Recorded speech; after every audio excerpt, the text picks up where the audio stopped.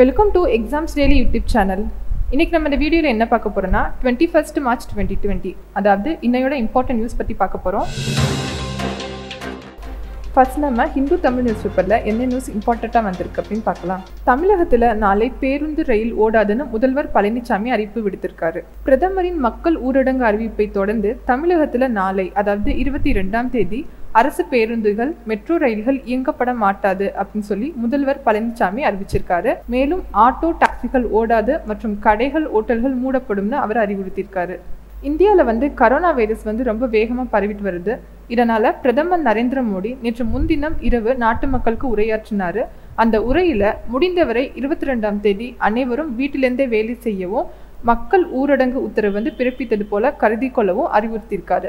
இதை தொடர்ந்து தமிழக அரசு வெளியிட்ட செய்தி குறிப்புல கேரளா, கர்நாடகா, ஆந்திர மாநில எல்லைகளை இணைக்கும் சாலைகளை 21ஆம் தேதி அதாவது இன்னையிலிருந்து மார்ச் 31ஆம் தேதி வரையும் மூடப்படுறதா தமிழக அரசு வெளியிட்ட செய்தி குறிப்புல வெளியாயிருக்கு. நம்ம அடுத்து பார்க்க போற நியூஸ் என்னன்னா, வீடியோ கான்ஃபரன்ஸ் மூலம் மாநில முதல்வர்களுடன் பிரதமர் மோடி ஆலோசனை நேற்று நடத்தியிருக்காரு. கரோனா வைரஸ் தடுப்பு நடவடிக்கைகள் தொடர்பாக அனைத்து மாநில முதல்வர்களுடன் பிரதமர் மோடி வீடியோ கான்ஃபரன்ஸ் மூலம் நேற்று ஆலோசனை நடத்தியிருக்காரு. இந்த ஆலோசனை கூட்டத்தில் யார் யாரெல்லாம் பங்கேற்றாங்கன்னு பார்த்தீங்கன்னா, மத்திய சுகாதாரத்துறை அமைச்சர் ஹர்ஷவர்தன், உத்தரப்பிரதேச முதல்வர் யோகி ஆதித்யநாத், பஞ்சாப் முதல்வர் அமரிந்தர் சிங், மகாராஷ்டிரா முதல்வர் உத்தவ் தக்கரே மற்றும் தமிழக முதல்வர் பழனிசாமி இவங்கன்னா அந்த கான்ஃபரன்ஸ்ல பங்கேற்றாங்கன்னு சொல்லப்படுது. வர 22ஆம் தேதி இந்தியா முழுமையும் மக்கள் ஊரடங்கு கடைபிடிக்கப்பட உள்ள நிலையில இந்த ஆலோசனை கூட்டம் முக்கியத்துவம் வாய்ந்ததா கருதப்படுது. நம்ம அடுத்து பார்க்க போற நியூஸ் என்னன்னா, 2020-21 நிதியாண்டுல ஜிடிபி 5.1% குறையும் அப்படின்னு சொல்லி ஃபிட்ச் இப்போ தகவல் வெளியிட்டிருக்காங்க. கரோனா வைரஸால இந்தியாவில் முதலீடுகள் மற்றும் ஏற்றுமதி சரியும் என்றும் நாட்டின் பொருளாதாரம் கடுமையாக பாதிக்கப்படும் என்றும் பொருளாதார ஆய்வு நிறுவனமான ஃபிட்ச் தெரிவிச்சிருக்காங்க. இதனால 2020-21 நிதியாண்டுல இந்தியாவோட பொருளாதார வளர்ச்சி 5.1% குறையும் அப்படின்னு சொல்லி இவங்க இப்ப கருத்து கணிப்பு வெளியிட்டிருக்காங்க. முந்தைய கணிப்புல 2020-21 பொருளாதார வளர்ச்சி 5.6% இருக்கும்னு சொல்லியிருந்தாங்க. அதே மாதிரி 2021-22 இந்த பொருளாதார வளர்ச்சி 6.5% இருக்கும்னு சொல்லியிருக்காங்க. இப்போ இதை ரிவைஸ் பண்ணி 5.1% வரையும் ஜிடிபி குறையும்னு ஃபிட்ச் நியூஸ் ரிலீஸ் பண்ணியிருக்காங்க. நம்ம அடுத்து பார்க்க போகிற நியூஸ் என்னன்னா, எஸ் வங்கியில் வெளிநாட்டு நிறுவனங்கள் 10,000 கோடி முதலீடு செய்ய வாய்ப்பு இருக்கதா இப்போ தகவல்கள் வெளியாயிருக்கு. எஸ் வங்கியை மீட்டெடுக்க குறைந்தபட்சம் 20,000 கோடி தேவையாக இருந்த நிலையில பாரத ஸ்டேட் வங்கி உட்பட 7 முன்னணி வங்கிகள் எஸ் வங்கியில் 10,000 கோடி அளவில் முதலீடு மேற்கொண்டிருக்காங்க.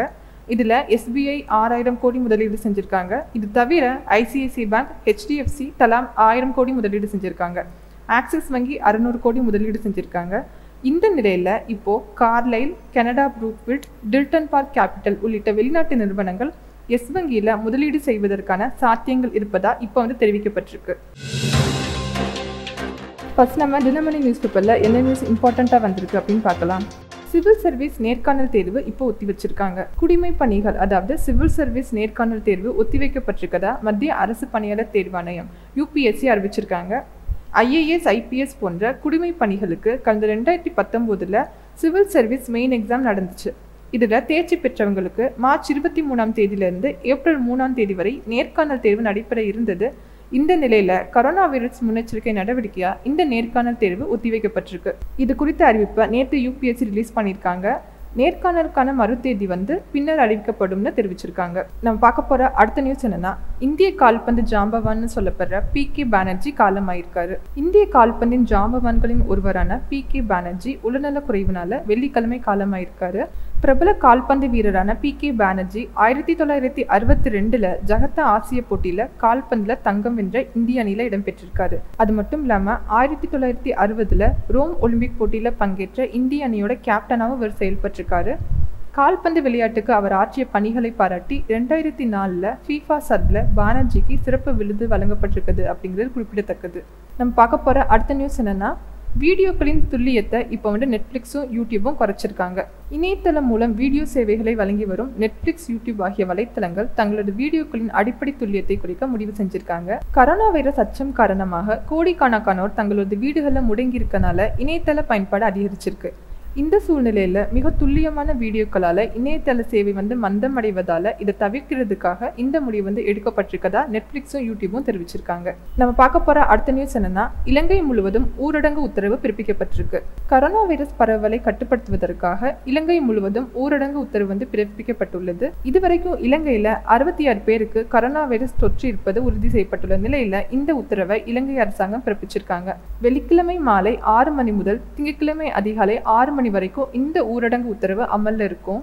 ஏற்கனவே கரோனா வைரஸ் காரணமா இலங்கை நாடாளுமன்ற தேர்தல் அடுத்த மாசம் நடைபெற இருந்த நிலையில இப்ப அந்த தேர்தலையும் காலவரையின்றி ஒத்தி வச்சிருக்காங்க.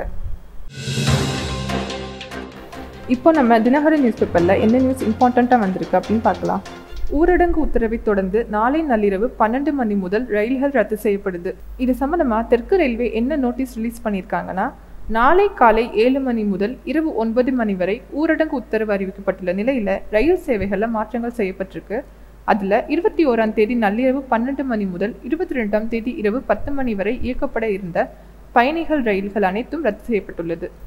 இதேபோல விரைவு மற்றும் இன்டர்சிட்டி ரயில்கள் 22ஆம் தேதி காலை 4 மணி முதல் இரவு 10 மணி வரை ரத்து செய்யப்படுது. இது சம்பந்தமான நோட்டீஸை தெற்கு ரயில்வே இன்னைக்கு வெளியிடுவாங்க. நம்ம அடுத்து பார்க்க போற நியூஸ் என்னன்னா, பள்ளி கல்லூரிகள் மூடப்பட்டதால மாணவர்கள் வீட்டில் இருந்தபடியே டிஜிட்டல்ல படிக்க அரசு ஏற்பாடு செஞ்சிருக்காங்க. கரோனா வைரஸ் பாதிப்பால் கல்வி நிறுவனங்கள் மூடப்பட்டுள்ள நிலையில மாணவர்கள் டிஜிட்டல் முறையில பாடம் கற்பிக்க மத்திய அரசு ஏற்பாடு செஞ்சிருக்காங்க. இதுக்காக மனிதவள அமைச்சகத்தோட திக்ஷா, பாத்தசாலா, NREOR, ஸ்வயம் பிரபா போன்ற ஆன்லைன் கல்வி முறையை அறிமுகம் செஞ்சிருக்காங்க மத்திய அரசு.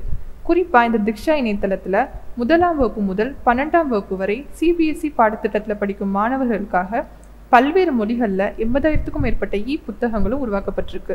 நம்ம அடுத்து பார்க்க போற நியூஸ் என்னன்னா, நிலவுக்கு செல்லும் திட்டத்தை நாசா இப்போ நிறுத்தி வச்சிருக்காங்க. நிலவுக்கு மீண்டும் மனிதர்களை அனுப்பும் அமெரிக்க விண்வெளி ஆய்வு நிறுவனமான நாசாவின் திட்டம் இப்போ தற்காலிகமாக நிறுத்தி வைக்கப்பட்டிருக்கு.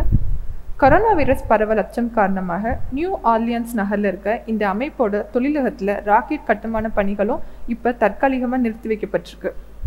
இதனால 2024ஆம் ஆண்டுக்குள்ள நிலவுக்கு மனிதர்களை அனுப்பும் நாசாவோட திட்டத்துல தாமதமாவதற்கு நிறைய வாய்ப்புகள் இருக்கதா கருதப்படுது. நம்ம அடுத்து பார்க்க போற நியூஸ் என்னன்னா, G7 மாநாட்டை வீடியோ கான்பரன்சிங் மூலம் நடத்த முடிவு செஞ்சிருக்காங்க.